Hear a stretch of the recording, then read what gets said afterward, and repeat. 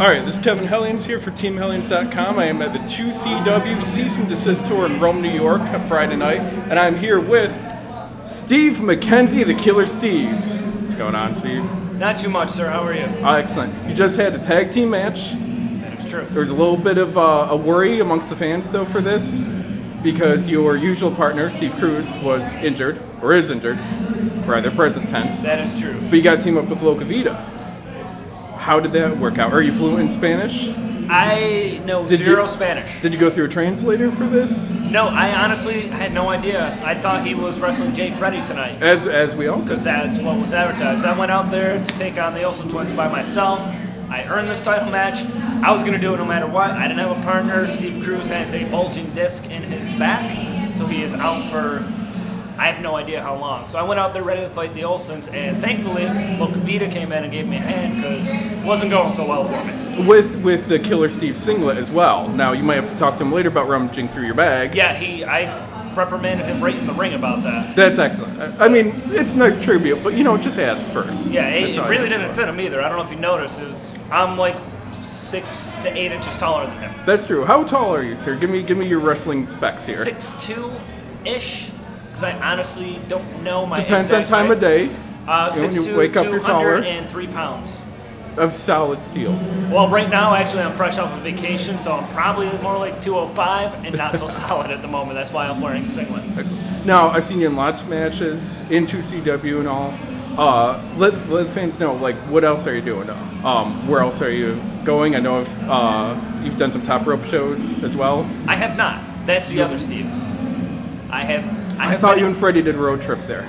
No, myself and Freddie have traveled to Jersey together. I apologize. And Pennsylvania. Okay. But never did top rope. Never top rope. I apologize for that. Not a problem. I have been contacted by top rope in the past. It just didn't work out. Myself and Cruz could not get there when they needed us for a tag team tournament. It's possible in the future. I wouldn't mind checking it out. I haven't wrestled in the New England area in probably 5 or 6 years. Scheduling is a problem, always in person. Sometimes it is, yeah, because I do all the 2CW shows, and then sporadically I will wrestle other promotions in New York State, such as In Your Face Wrestling, NWA Capital, Ultimate Wrestling, and then I travel to parts of Pennsylvania and Jersey. It seems to be the main ones I've been going to lately. And I'll travel anywhere at least once, and if I don't like what's going on there, or the promotion is, not to be a dick, but some promotions don't draw well, they don't promote properly, and I will not continuously go to somewhere like that. I want the best. I want good opponents, and hopefully people there see it. Sometimes you just got some money Mark that doesn't know what he's doing. Well, you know what? I'll go anywhere if the money is right. No, that's fair. Now, as you pointed out, your usual tag team partner is injured, so what does the future hold? Do you want to find a new tag team partner? Do you want to go off on a singles career? What are you looking at for your own future? I honestly have no idea. In 2CW, I am still going to be competing on the shows. A few other places where we team up, I'm not probably going to be traveling to until he is ready to go. Here right now, I will do whatever the promotion wants me to. If they want me to team with a fill-in or find a new partner, I will do it. I would prefer to probably just do singles for the time being, because replacing Cruz is going to be weird, because we've been teaming for 7 years now, if memory serves me right. So you're saying we're not going to see Steve Search Part 2? If that's what they ask me to do, then yes, because I'll do whatever they want me to do. But no, that's not my plan. I would rather do singles or teaming with Loca Vida. We've done it elsewhere, so that would work too.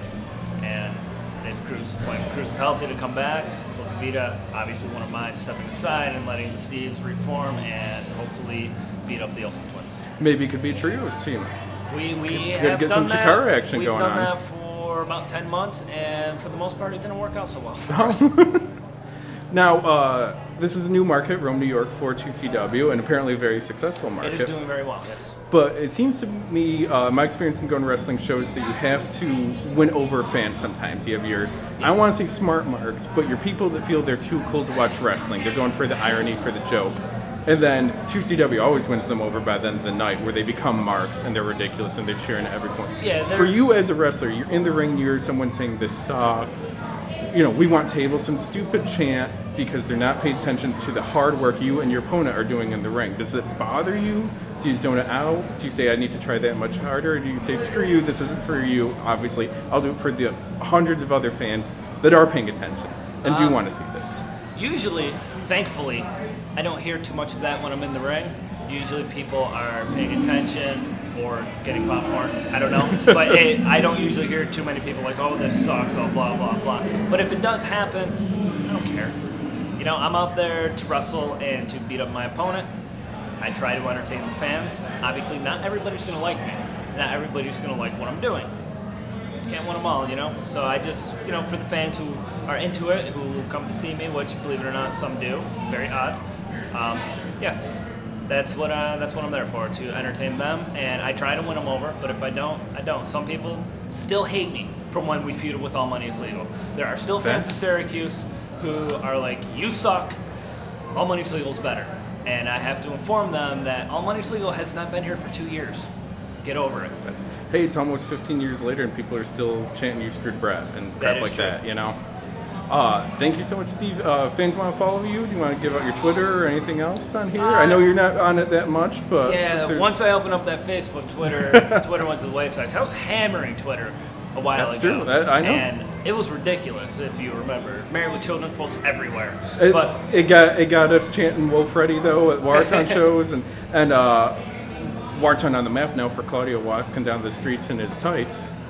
I don't know if you've seen that video or not. I haven't, but I've gone I'll send in public in tights too. It happens. It happens. But if you want to Do follow you want to give the Facebook address then? Yeah, well, if you want to follow me on the Twitter, it's twitter.com/Steve McKenzie00 or facebook.com/Steve McKenzie00. All right, thank you so much, Steve. It's been a you're pleasure. welcome. Anytime I see a match that you're in, always bust your ass, man. Yes, I do. You do. Thank you so much. That's what I do. I punch people right in the face. Right in the face.